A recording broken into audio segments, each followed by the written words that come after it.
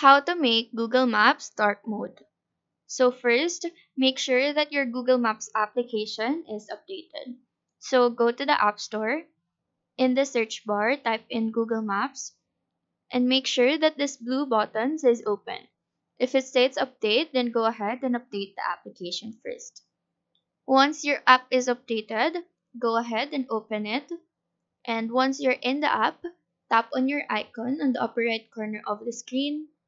Go to Settings. In this page, you'll see the tab called Using Maps. Below that is the dark mode. Tap on it and then here select on. After that, just go back and you should have your Google Maps in dark mode. So that is how to make Google Maps dark mode. Do let us know if this video helped you out, and if you have any questions, feel free to drop them down below. Thank you for watching and have a nice day.